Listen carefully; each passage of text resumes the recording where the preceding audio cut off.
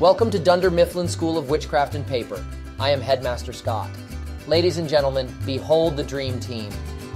Our very own Hermione Granger, Pam Beasley. With her unparalleled knowledge of office trivia and her extraordinary ability to find a working copier, she's truly the brightest witch of our time, or at least in the break room.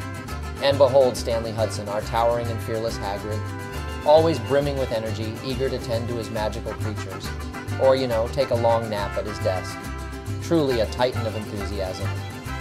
Dwight, you're like Severus Snape, always stirring up trouble with your potions and strictness. But secretly deep down, you're a misunderstood hero. Just be careful not to get on his bad side, or you might find yourself in a never-ending potion brewing session.